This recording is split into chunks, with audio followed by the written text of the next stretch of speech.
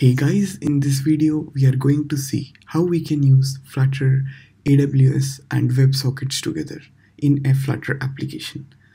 Let's click on this app experiments here. So basically this app is connected to the AWS WebSocket which we have created, and how to create AWS WebSocket APIs you can see in the link description below. Now by default it is only connected. There is no data passed, so that's why it shows as no data. Now there are two aspects to it: send wrong input and send correct input.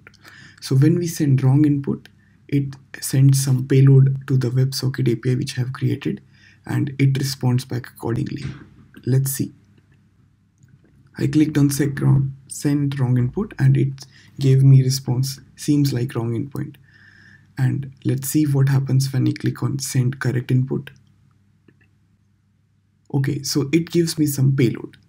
Now let's see what is being passed on send wrong input and send correct input.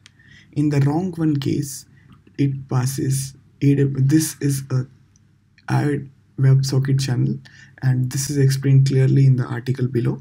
So in this we are adding some value, some random values, say BD in this case, a string. And in the send correct input, we are passing it as a payload of action, message and name.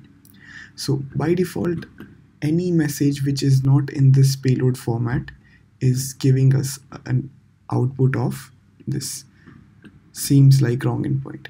But our API only expects the payload in the form of action, message and name. That's why it is the correct input in my case, and it gives me the extracted version of message parameter, name parameter in the stringified version.